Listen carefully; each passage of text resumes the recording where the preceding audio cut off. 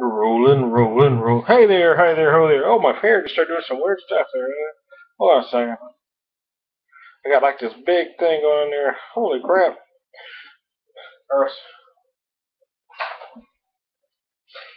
Anyway, I digress. How the heck are you? It's been a long day. Had my bottle opener here and I don't know where it went. Hey, I'm Tom the Beer Whisperer, as you know. So let's get right to it. This is a Boatswain chocolate stout. This is one of those brews found only at Trader Joe's. So let me pour in a glass and we'll have a convo about it. This is my nice Boulevard glass. You like that? They sold that around the holidays last year. Came in a pack with some Boulevard high gravity brews. Anyway, let me give you the particulars.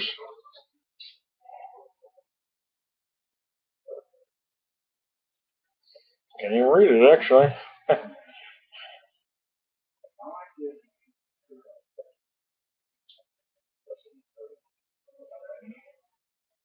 Well, so there we go. My label got ripped. I think it says 5.4,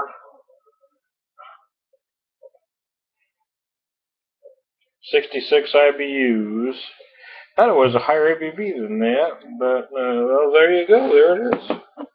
Let me show you the label. My label got ripped there, but I guess it looks like a 5.4 there. Oh. Hey, let me show you a picture. Nice picture, though.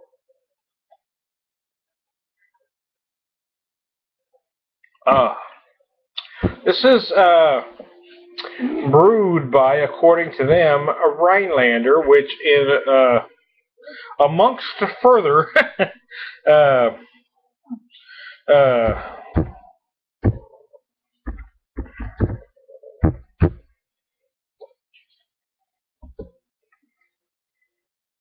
research. It turns out to be Rhinelander is actually Minhas, which we know Minhas brews a lot of beers for Trader Joe's. So anyway,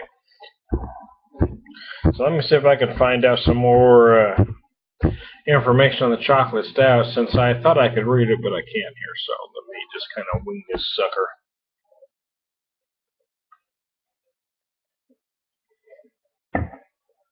Oh, yowzer. Don't you love it when I do a professional show where I have everything all together all at once? Me too. No, it is 5.4. I was thinking it was a heavier beer than that. It isn't. It's only 5.4 chocolate stout. So a very, you know, a beer like this you might expect to be a little bigger, because I did. I thought it'd be at least 6.5, if not 7.5. But it's only a 5.4 chocolate stout. It does have the notes that you expect from a brew like this.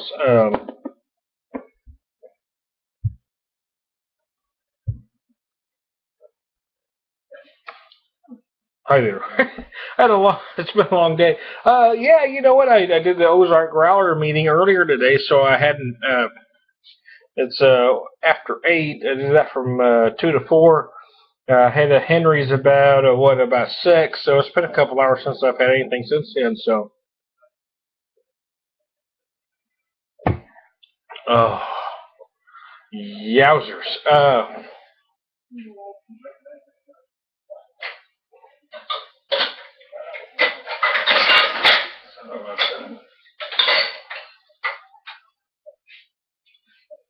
I got like a house of cards going on over there. I moved one thing, everything went toppling on me. But anyway, let me pour some here for you.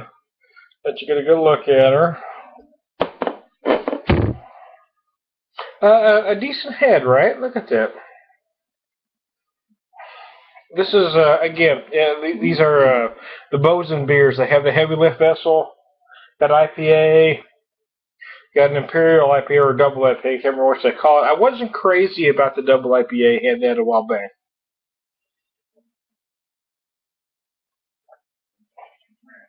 Again, you know, I stress price and value a lot when I do my thing here. This is $1.99, so it's $2. So I want you to think about that for a second. You get 22 ounces. for $2. So if we buy 3 of them, we're talking about 66 ounces, just shy of a 6-pack for only $6.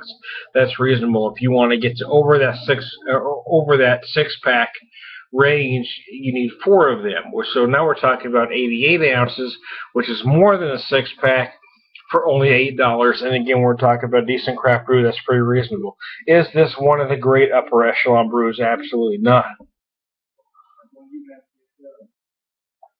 But is it worth $2 for 22 ounces? Absolutely. For a lot of reasons. It does give you some flavor. Is it one of my favorite chocolate stouts? Will it make the top 10 of chocolate stouts that the Beer Whisperer's ever had? No, probably not. But it is tasty. No, it does have the notes, though. There are some good notes. There is some positive about it. So,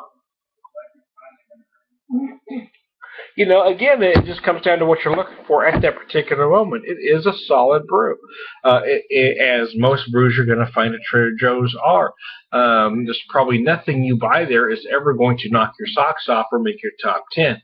It is going to be worth what you had to pay for it, though, and that really is what is important, is it not? I think the problem, you know, a lot of craft beer nerds make is they like to make the assumption that price is no object, and I think a lot of folks do that. So, oh, yeah, maybe it's $40 a bottle, but it's worth it. Maybe it's 20, maybe it's 15 a 6-pack, and that may very well be. It may be worth it, but the average beer drinker may not be able to afford that. So, and although the most craft beer geeks will certainly poo-poo these Trader Joe's brews, the truth is I bet a lot of them are drinking them when they don't have those big dollars.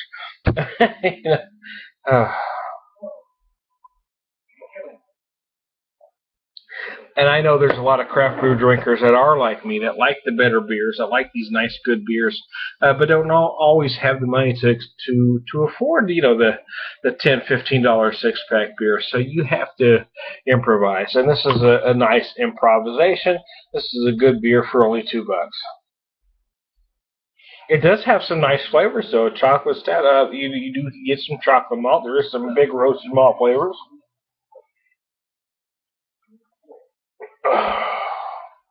And it is certainly one, if you can put your pretension hat down, you know, you could sit down and relax and certainly enjoy it, you know.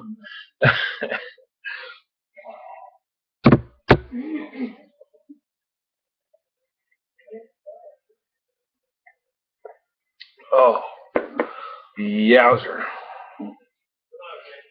Oh. Had some good ones there at that Growlers meeting, though, man.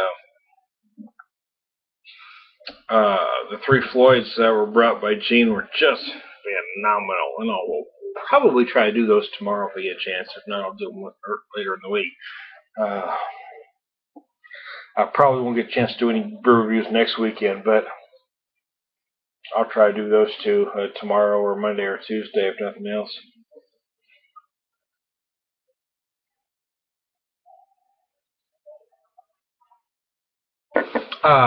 We do those growler meetings at a place called the Twilight Grill. The chef owner, his name is Keith, and he always lets you sample the tap while you're there. And I should have looked this up before I started, but again, I was a little, you know, anyways. But anyway, he had a Mother's Brew on tap that I hadn't had a chance to try yet, called Holy Moly.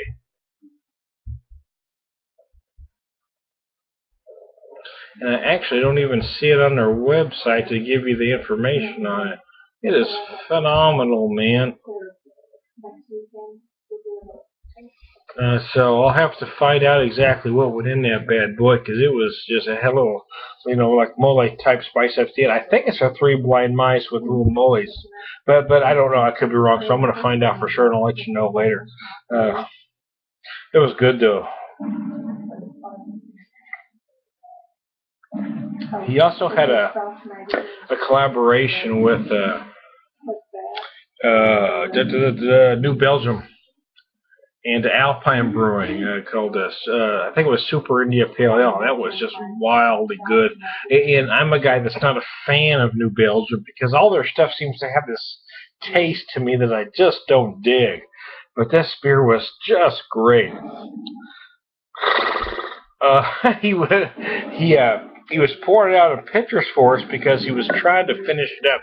He knew he only had about 2 or 3 pitchers left in his keg, and he had a keg of Founders Kentucky Breakfast Stout he wants to put on tap, so he's trying to get us to kill it. But there wasn't enough people there, there was the 3 of us, and as much as I wanted to try that Kentucky Breakfast Stout on tap, I couldn't slam that.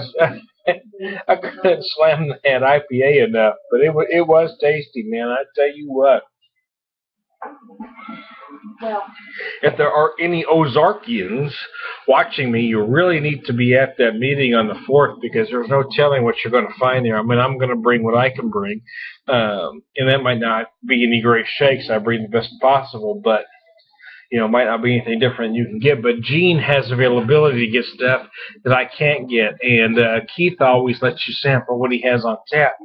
And he always does something from his kitchen that's phenomenal. Today he brought out these sandwiches that are made of, he did these pork belly, he did these seared pork belly sandwiches that had cucumber and some sweet chili mayo on them, and they were just wicked good, I'm telling you what. I mean, I don't, as far as who's the best chef in Springfield is up for debate. But he's arguably one of the best, without a doubt.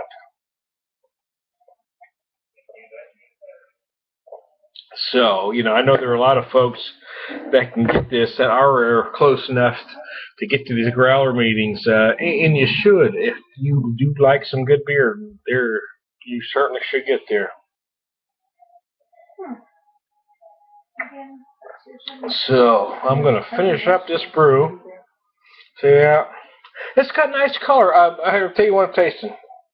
Without getting all bear geek on you.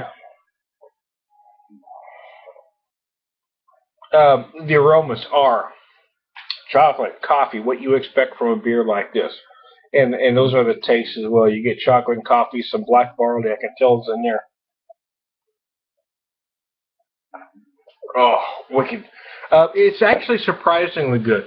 And I tell you what, if some of you folks put your pretension hats aside or were to blind taste this, you probably wouldn't even realize it was a Trader Joe's beer for $2.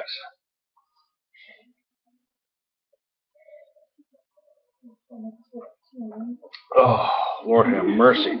Oh, I love those growlers meetings. So the only problem is when they do them during the middle of the day like that from 2 to 4, I'm rendered useless the rest of the day.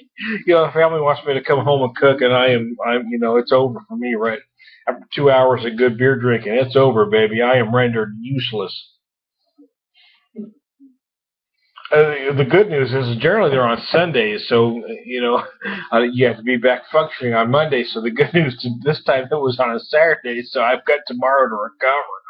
Oh, holy crap in a basket. So I'm going to finish this last swallow, and we'll get on with our day.